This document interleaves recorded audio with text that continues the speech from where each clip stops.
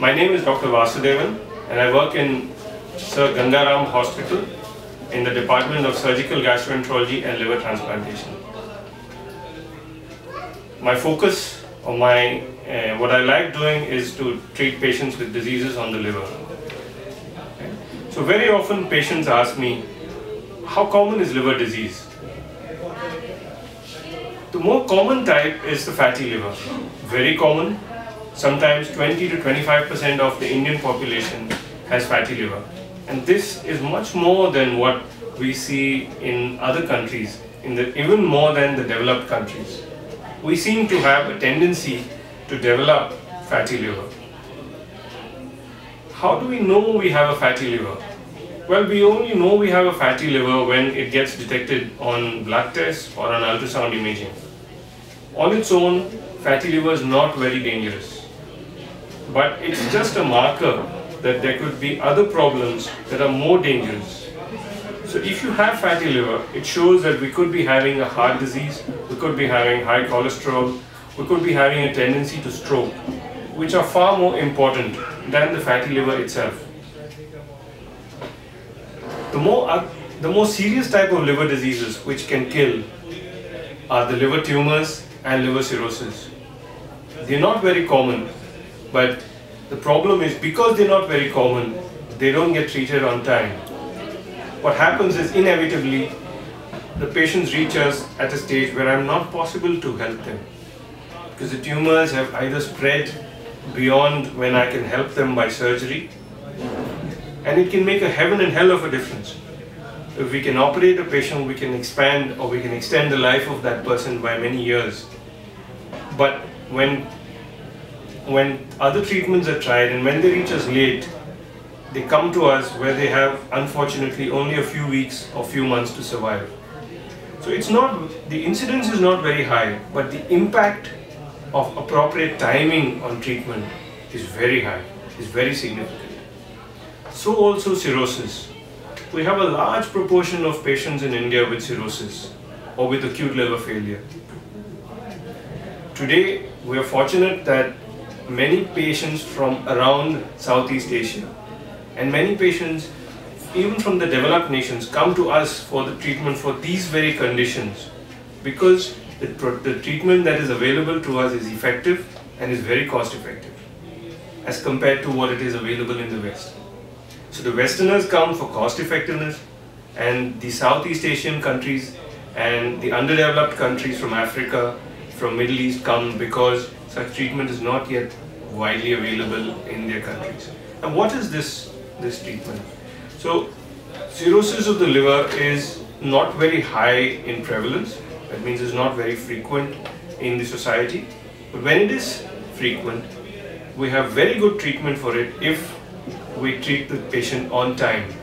And that today involves removal of that liver because that liver has a potential to develop cancer. So we remove that liver and we put in a new liver. In this part of the world, in India, we need a family relative to donate a portion of that liver, and this procedure is called live donor liver transplant. Live donor liver transplant has become very established in Southeast Asia, more so in Delhi. The whole process started in a big way in our own hospital, and I'm proud to be continuing that lineage. It's been around from about 2005, 2006, so it's about 8-9 years now. And about 500 to 600 such operations are done in Delhi, maybe more, maybe 700 in a year in Delhi. And for a person who would otherwise, without a transplant, not survive 6-7 months, transplant results in a normal or near normal life expectancy. The only thing that creates a problem is the continued medicines after transplant or the disease coming back for the transplant. So again, when they're appropriately treated, the success rates of transplants are well above 90%. And these are comparable to any of the best centers in the world. So it's a matter of great pride that such kind of treatment is available to us. So again, the prevalence of this disease is not high, but the impact of treatment and at the right time is very high.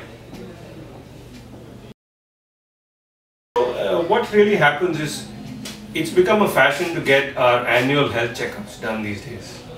So all of us get annual health checkups, and 10 to 25% of them will end up having a consult with a liver specialist, and they are told on the ultrasound that they have a fatty liver. What does that mean? It really means that there is fat actually getting accumulated in the cells of the liver. Fine. So is that harmful in the long run? It's not harmful per se, in the sense that fat in the liver, when it keeps accumulating, will progress to liver failure in a small fraction, 2% or 3% or less, and over a long period of time. Say for example, 25 years, 20 to 25 years. So do we need to do anything at all for it? We do. Why? The reason for that is the presence of fat in the liver cells also means that there's going to be fat in other places where it should not be and can be more dangerous. Like for example, it can affect the heart, it can affect the brain. So the incidence of heart disease and stroke is much higher in those who are going to have a fatty liver. And we Indians seem to be genetically predisposed to developing this fatty liver. So what should we do? Well, there's lots we can do, and unfortunately I don't have a magic pill that we can give to get rid of that fat in the liver or wherever it's not supposed to be.